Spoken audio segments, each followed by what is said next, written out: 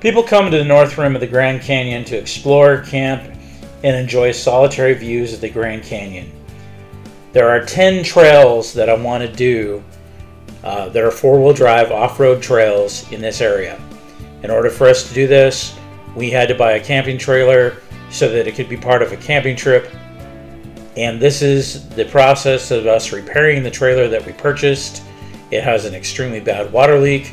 It also had very bad canvas and a really horrible condition on the inside.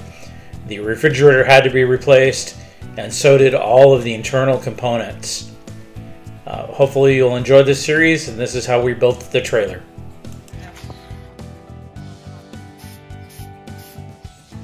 So if you like this video, please give it a thumbs up, like, share, and subscribe.